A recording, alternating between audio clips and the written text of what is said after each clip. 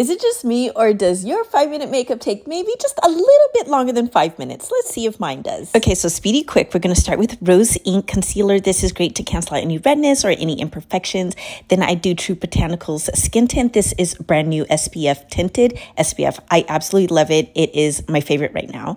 Then I go back to Rose Inc and I'm going to do like some concealing under the eyes and a little contouring. Contouring is really just a great step to add some warmth and color to my cheeks. And oh my gosh, I don't know why I'm feeling so nervous, like I can't do this, but my stomach is like all in knots and I'm not gonna finish in time. But anyway, back to blush. This cream blush from Rose Inc is one of my favorites. I put on my lids, my cheeks, my nose bridge. Then I finish off with my favorite mascara from Hourglass, top and bottom lashes.